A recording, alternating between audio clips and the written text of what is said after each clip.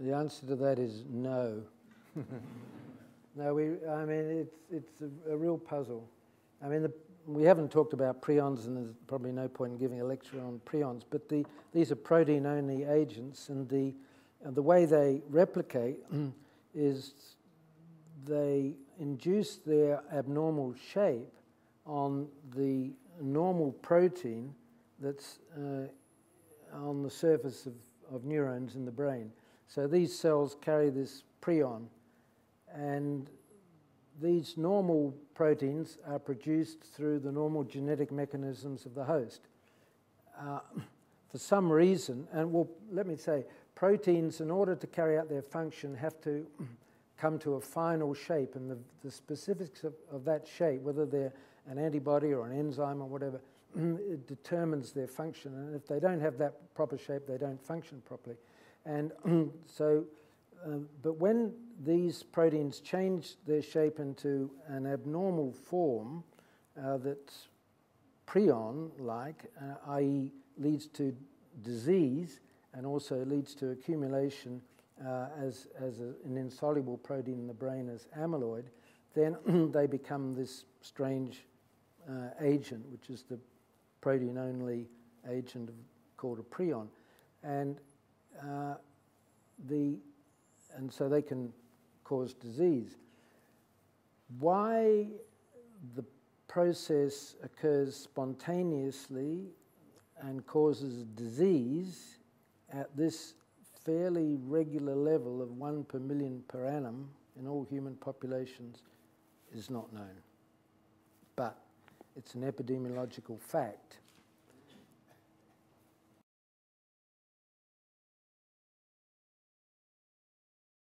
Well, they were very upset when they were told that this practice was prohibited, was against the law. No one explained why, but it was. And so they felt very badly about it. But there wasn't much they could do. The police were around. The government was all powerful. There are so many changes taking place at that time. The whole world was overwhelmed because it was only at the beginning of the 1950s that they became aware of the outside world. And I mean, one of the privileges of my life is to have grown up in a real sense in a community where, when I first came there, everyone over the age of 15 had lived in a world where they used stone tools and they had direct connection to the past and no knowledge of the modern world. And that transition took place while I was there. And that transition will never occur again in human society. So it was an extraordinary change. And so there were so many things that were overwhelming them that this was just one of them that they had to deal with. And although surreptitious eating of the dead did take place, it very quickly, at least over the span of this 10-year period, completely died out.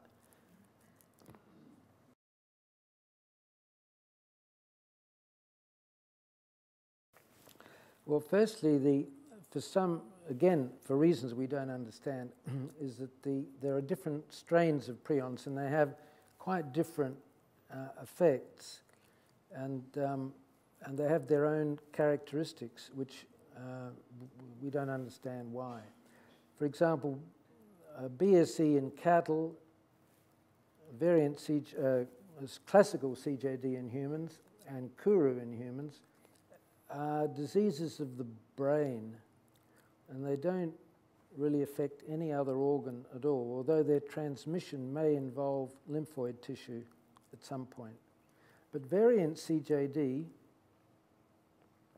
which is the human form of BSE, that not only involves the brain, but also lymphoid tissue throughout the body. Now, why that is, we have no idea. But that brings in this additional risk, the public health risk, because you won't get Kuru from the blood, but you are at risk of getting variant CJD from the blood of someone who has the disease or is incubating it. And there are probably a few thousand people in the UK who will never get variant CJD because the incubation period will be beyond their lifespan, who are incubating it and who are at risk of transmitting it to others through blood transfusion or through organ transplantation.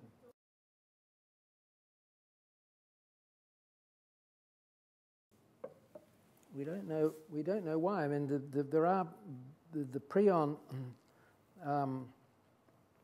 occurs on the surface of lymphoid cells as well as neurons. But there are many different strains depending on the different shape, the different abnormal shape that these prions adopt. And the specifics of that shape determine the characteristics of the strain. And this will determine the disease that it causes, and it'll determine the distribution of the body, and whether or not it will lead to this induction of the change in neurons or in lymphoid tissue. In some cases both, in some cases neither. Scrapie is a disease of sheep. It will not infect humans. Won't work, doesn't connect. We don't know why. I'm just going to ask a very quick question before we come to the gentleman at the back there. The young man up there was talking about, when they stopped the cannibalism, that it changed the narrative of the foray because their spirits had to find some other way of leaving. But by the same token, sorcery was also part of the tribal narrative. And if someone like you comes along and says, well, here's another reason why this disease is occurring. We heard the man on the film saying, well, I can just induce, Kuru like that, Surely that also changes the narrative. And did you get a feeling that your work there was impacting on their cultural life like that? Well, to some extent. The younger people in some cases have adopted the germ theory. They'll accept this explanation. This is some kind of germ, some kind of agent that's causing the disease. Others will refuse to acknowledge that at all. And so malaria or pneumonia or something, you may be right there because you've got ways of treating it. How do you treat Kuru? You haven't got no treatment. So you don't understand it. So don't tell me what it's about. It's caused by sorcery. Other people will believe both. And everyone in this room probably has 3 or 4 belief systems that they carry in their head that they don't quite acknowledge, but that's easy to do. So, okay, in some circumstances, maybe it's, sorcery, but it could also be a germ that, gets involved. So, I mean, so it's challenged their belief systems, but it hasn't destroyed them by any means.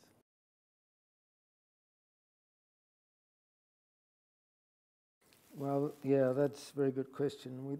It's one of the most exciting things that's come out of this work in recent years. I mean, we've been following the disease, following the epidemiology, but also looking at genetics. And there have been 2 major things. One is a little bit difficult to explain, but it was talked about in the film.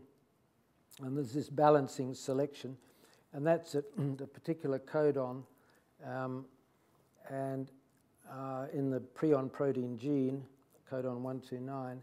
And if a person is heterozygous, he's had different proteins, there are different amino acids at this locus on the 2 different chromosomes, then they tend to be resistant.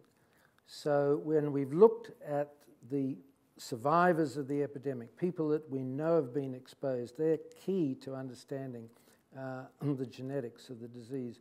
And they are virtually all heterozygous, whereas in the past, it was the young children who were all homozygous. They're mostly methionine, codon 129. And the older people in the past tended to be heterozygous, methionine, valine. But all of the long-term survivors have been heterozygous. But in addition, we've now discovered a new variant in some families at codon 127, which is very close to 129, and that variant seems to lead to complete resistance. So if the disease had just gone on, the population would have virtually died out.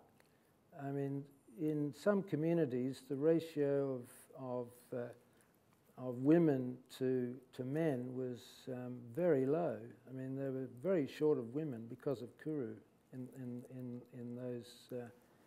those communities. But because of this genetic change, and this is human evolution occurring over a few generations, there would have been a small group of people, and through this bottleneck, that presumably the population would have continued to survive despite the practices.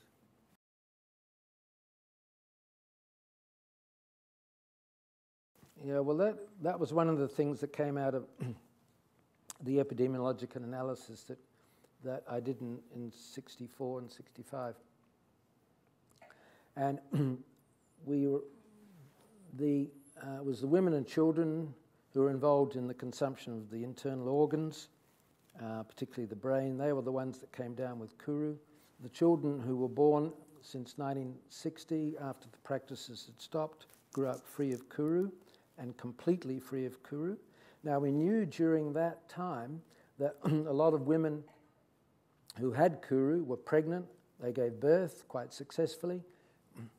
They breastfed their children quite successfully, and none of those children came down with Kuru. So if all of this was true, you could conclude quite categorically that Kuru was not transmissible vertically from mother to child through the placenta or through labour, birth, childbirth, or through breast milk. And that was a clear epidemiological conclusion which has subsequently been justified, because in all of our records, not one person born since 1959 has come down with the disease.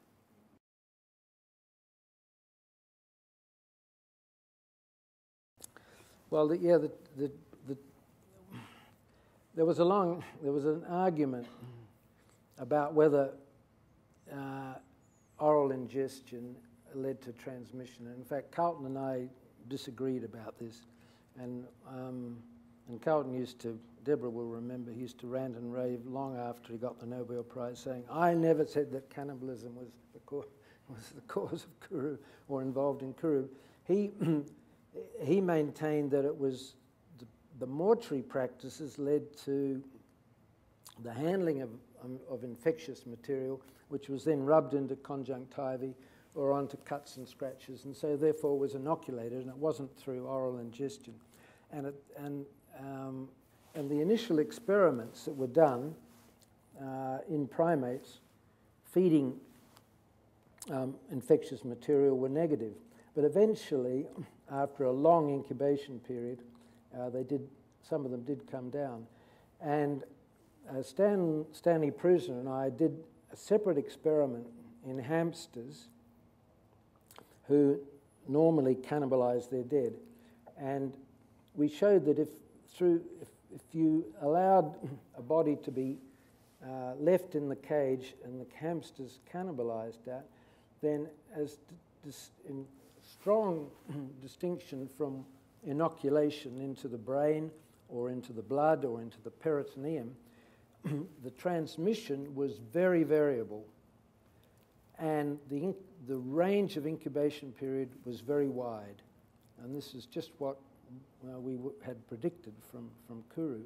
Whereas if you inoculate parenterally, then you can actually titrate the amount of material you put in by the length of the incubation period. So it's very fixed. You put a fixed amount of infectious material in, you'll get a predictable outcome.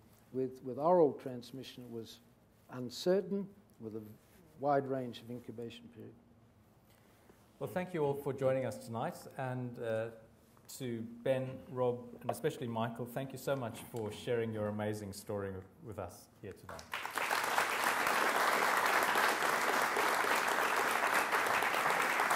And just a reminder that this is just the first of a series of 5 cutting-edge medical documentaries or science documentaries, I should say, that we're going to be showing on SBS, and each one is going to be linked in some way to some kind of public discussion. So you can watch it online, or you can join us again next time. Thank you.